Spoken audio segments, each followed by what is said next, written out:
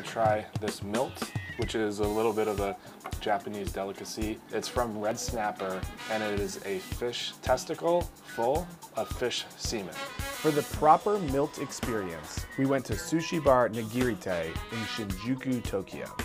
Chef and owner Kaiichi Tsuchiya opened the shop in 2015. 清掃の中には何があるんでしょうか人間と同じですね。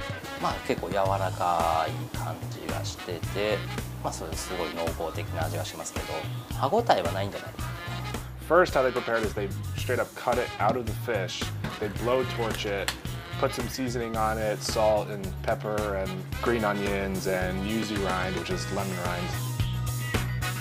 Without further ado.